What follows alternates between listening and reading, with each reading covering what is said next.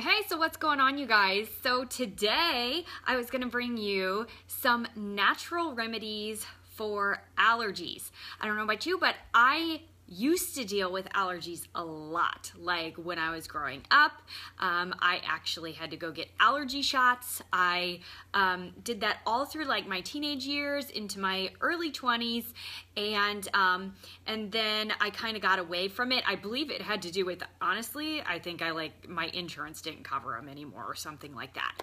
But I had like really bad allergies. Like I did not want to have to be outside if at all possible. And when they did like that prick test on my back, it looked really bad. Like I was allergic to everything. It was ridiculous because they didn't do a blood test for some reason. Anyway, so I used to deal with allergies a lot. So I took allergy medicines after the allergy shots, and those allergy medicines would make me feel groggy and tired, and I was always on something, or I had to do those nasal things. And I'm not talking about like nasal saline. I'm talking about like the nasal, I can't think of what they're called right now, but the ones that have medicine in them and they burn. And I don't know if you're like me, but that like really turned me off. And then of course they tasted awful too. Like whatever, it went in through your nose and then down through your throat, and it was just an awful experience. So, and I'm glad I was able to take you through that on this live today. My awful experience with nasal medicines for allergies. I cannot think of what they're called right now. But so I dealt with allergies a lot, all the way up until up through my pregnancy with my son, and somehow while I was pregnant with him, I kind of lost those allergies, but yet everybody else in my family still had them. And since I knew what an awful experience it was to have to take the allergy meds and the nasal sprays and the eye drops, I had to do those too. I had to come up with something else that my family could do so that they didn't have to be subjected to constantly taking allergy meds all the time, right? Well, at least I thought so. So years ago, I found a go-to that has worked in our household all the way through, and that is local raw honey. And it has to be local to you particularly. You can't just like order it online like local raw honey. No, you have to find a place that you can buy the honey where the bees and everything are in your area collecting pollens from your area, and then the honey is being made in your area, and that it's not over processed, so that you are getting the pollens from that. Now, I will say that there are multiple things that say that there's no actual research to prove it, but yet so many people benefit from it. So I don't really know why there hasn't been that much research. I don't know, maybe because it works just too darn good. They don't want you to know. I really don't know. But it works wonders with my family. It works best if you do it before the allergy season starts. Yes, see, Adrian says raw local honey works amazing. It really, truly does. Like my husband used to come home from work. He works outside, and like on a really, really windy day, he would come home, and there was one day, I will not even lie, his eyes were so swollen and puffy, and oh my goodness, I thought he was gonna have to get a steroid shot. It was just that bad. But since he has been taking local raw honey, basically what you do is 1 tablespoon in the morning. That's when we do it, or that's when he would do it. That's when my other son does it too. But anyway, so my husband and my son do it, and they take a tablespoon of honey and they just eat it. My husband now puts it like in his oatmeal or something, but most of the time they just take the teaspoon or the tablespoon, I'm sorry. And it works best if you do it before the season, but it can still work when you do it after you've already started having allergy symptoms. It's just gonna take some time. It's not like an allergy pill that will be faster acting.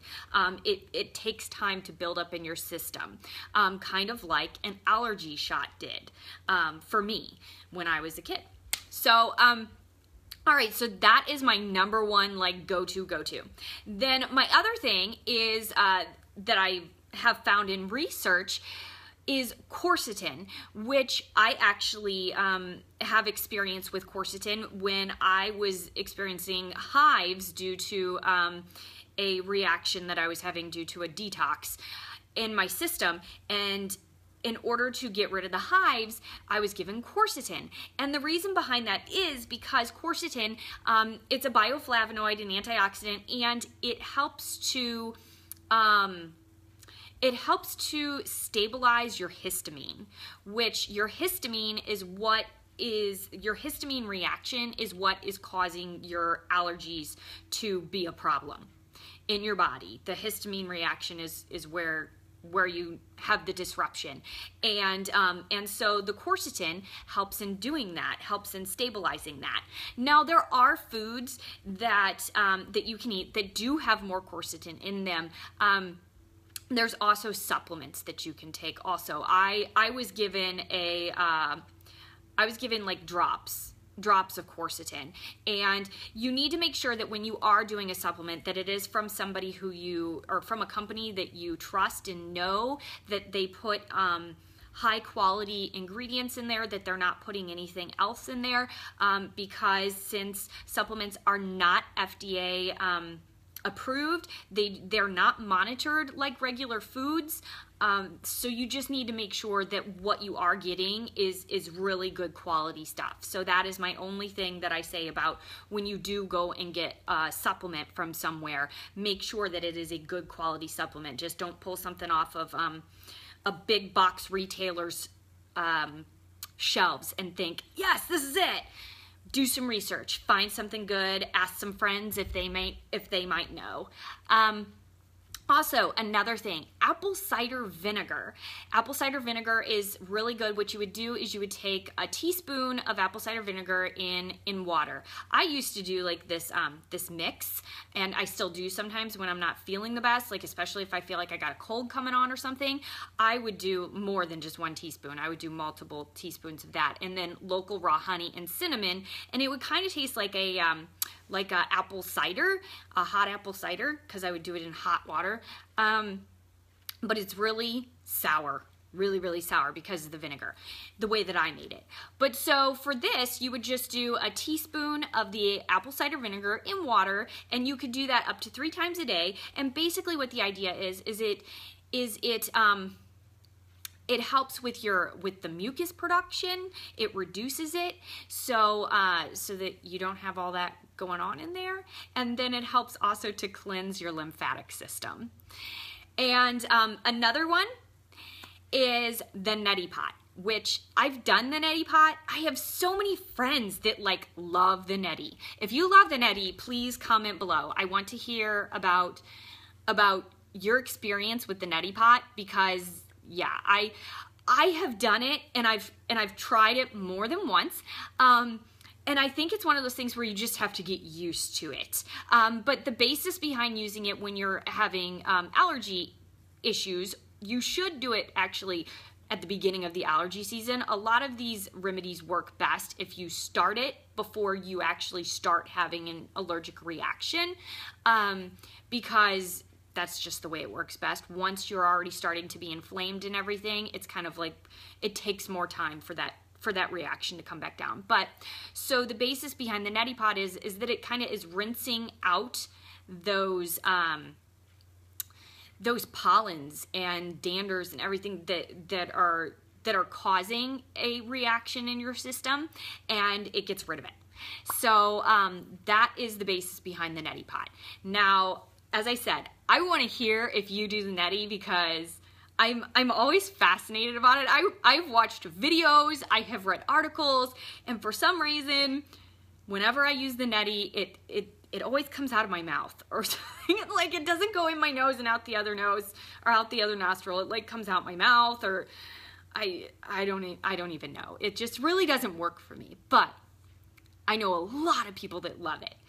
Okay, well, so I have more tips and ideas for natural remedies that I have found. I was pretty excited about it because I didn't even know some of these. So I'm gonna go ahead and be posting a blog on it later on today, and I will post it in the comments below. So if you have liked or commented on this, you'll be notified when I do add that in there. Otherwise, I will also be just posting it on my page, so make sure you check back. And I would love to hear other natural remedies that you use for allergies. What have you found that works to like just bust through those allergies? Because we all seem to get them for the most part. There's just like either we get them or somebody in our family gets them. It's just part of our reality. And to be able to not have to be dependent upon the nasal sprays that hurt and taste nasty, and the eye drops, and the pills that make you feel tired, you know, to be able to have a natural outlet would be awesome, right? So share whatever ideas that you have used for your family or for yourself. I would love to hear them, and maybe even include them in my blog, because I was just super excited, all the things that I was reading. Anyway, so if you've missed any of my other natural remedies, feel free to go over to www.beverlyschlag.com and look at the ones that I've already done. I've done them on anti-inflammatories, what was it? Detox boosters. I've done them on anxiety, depression. I've done them on a lot of things, energy boosting. But yeah, so make sure you pop over there and let me know. Give me a message, or let me know there if there is some type of natural remedy that you would like to hear about, because I really dig on researching about natural remedies. So this has been a really fun series for me. Anyway, I will see you guys later on. So have a wonderful, beautiful day, and I'll talk to y'all later. All right, bye.